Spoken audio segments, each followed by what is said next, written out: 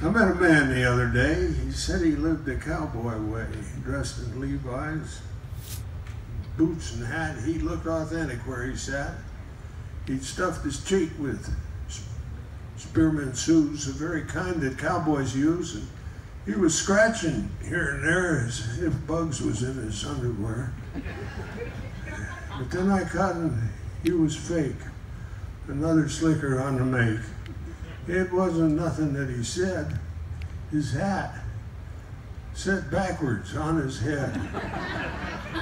Uh-oh. I almost followed that one up there, didn't I? Well, I tell you, things here, it's been another year here in Genoa, and we've had some newsmaker activities. We've almost lost our streaker. He was going to retire, but we talked him into sticking it out for another year. And the human cannonball quit. We're looking for another man of his caliber.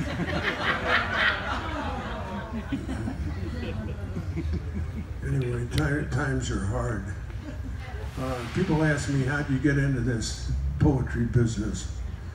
And to tell you the truth, I started out on a dude ranch, Honeywell Ranch down in Bridgeport, and way back many years ago, I worked there for a couple of summers.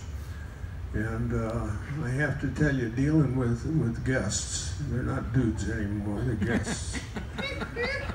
They pay through the nose, but they still call them guests. These people come out from Boston, New York. They don't know anything, never been on a horse. They don't know anything about horses.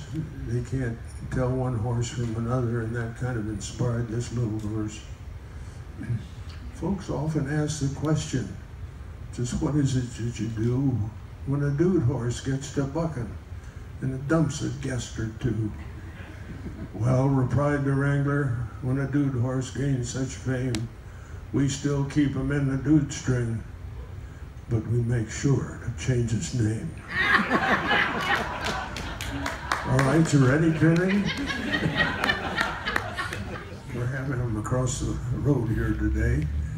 They're often part of what goes on at Cowboy Poetry Gathers. And this is a true story based on what happened at one of the recent Elko meetings. As I say, is true, just except for the parts that I made up.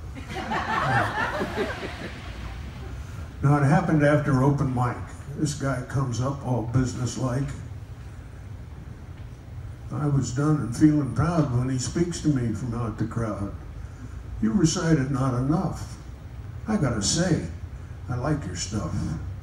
Well, I thought right then that I'd arrived, achieved the heights for which I'd strived. An old time Waddy Gray and Rough tells me that he likes my stuff. And what I'd called my repertoire, I renamed stuff within the hour. And stuff it was at beats and such. I'd speak in tones both low and gruff and say, why sure, I brought some stuff. Until one day the moment come and I had to pay for what I'd done. Again, it was after open mic. I heard some verse I really liked, done by this trim and pretty gal who said she was a cowboy's pal.